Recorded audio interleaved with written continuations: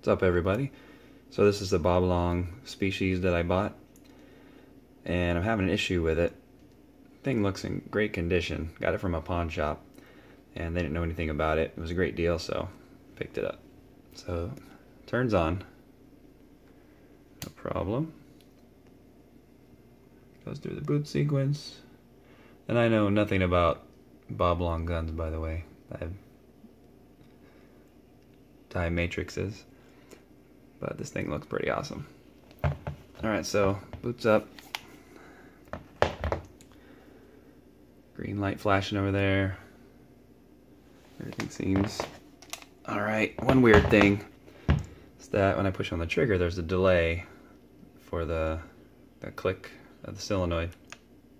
I'm assuming that's a solenoid. And also, there's no back cap. I'm not sure if there should be one. I've seen pictures of other markers, other Bob Long guns that have a cap there. So let me air it up and I'll show you the problem I'm having. Alright, so the gun is aired up. I've got a 4500 psi tank on here. And I'm not sure if this gauge should have changed, but it hasn't.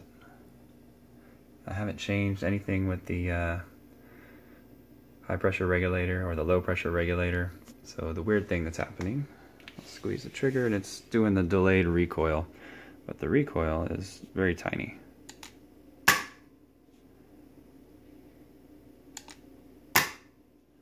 So very weird. I'm not sure if maybe that back cap is causing it not to be pressurized enough, and that's what's causing the issue, or what.